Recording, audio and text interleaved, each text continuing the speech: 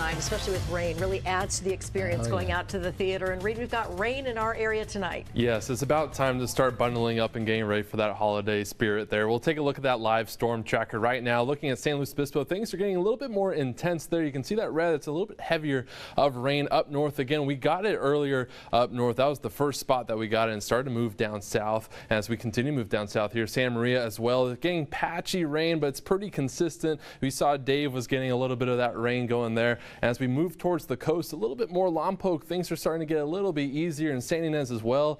But that rain will continue to move down south. As you can see, Santa Barbara is starting to get some sprinkles as well. It's actually a little bit more than sprinkles. So I just took a look outside there. And as we continue to look into Oxnard as well, they're going to be the last ones to get it, but it doesn't mean that they're going to be the ones to get it the least. They're still going to get a very good amount as we continue to look upon looking into Thursday as well. By the morning, 1 inch of rain. That's the least that we're going to get. And as it continues to move on into the Thursday evening, 3.6 inches. So we're going to see roughly at about 4 inches of rain. Depends where you are, more up north, but it'll continue to progress as the days go on. Taking a look at our forecast here for tonight and tomorrow, increasing clouds again. Those showers are lingering on for the remainder of the week and into next week as well. We'll get a slight break during the weekend though. Up north here, Buellton, San Ynez, we're seeing temperatures of just 48 degrees and 47. Again, those showers are causing things to cool down a little bit. It's nice. It's a perfect time for it as well.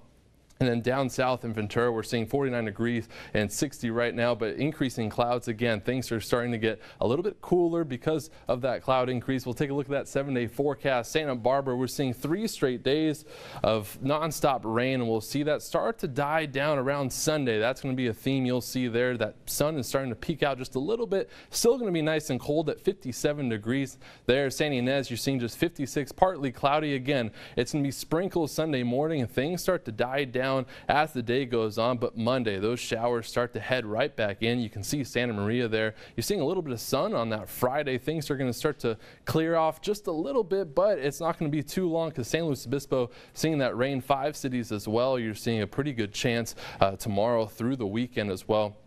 And then Paso, a high of just 59. And then down in Ventura, we're seeing just low 60s, and it will be like that for the remainder of the week. We'll be right back.